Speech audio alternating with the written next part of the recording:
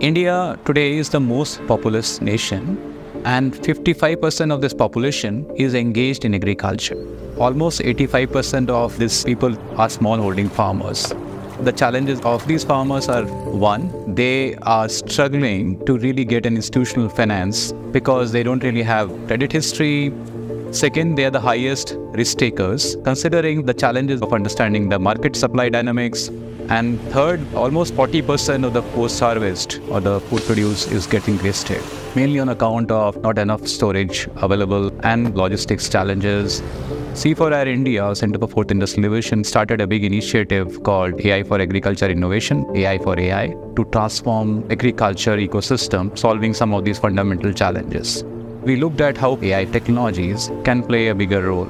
We are predominantly focusing on three big buckets of use cases: technology like remote sensing, IoT sensors to optimize the use of fertilizers, pesticides, better irrigation or better water usage, using AI-based fintech applications to provide digital advisories to the farmers at a crop level, improve the market access to the farmers, connecting farmers directly to the markets, and to enable finance and insurance for the farmers.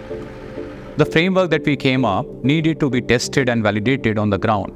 We worked with the state of Telangana and identified one district, Khaman, which is a chili growing belt.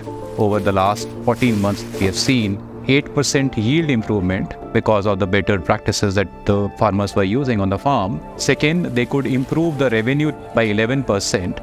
Now we are looking at how do we expand this pilot across more crops and more geographies with more use cases. C4IR Network today is a good example where we can learn from various centers how can we really bridge in and make some of these toolkits available, considering that the issues are pretty similar across many other developing economies. We see this pilot opening so many opportunities and really want to see how do we scale globally from here. AI for AI was a perfect example of how public-private partnerships with the industry and with the government could really transform agriculture ecosystems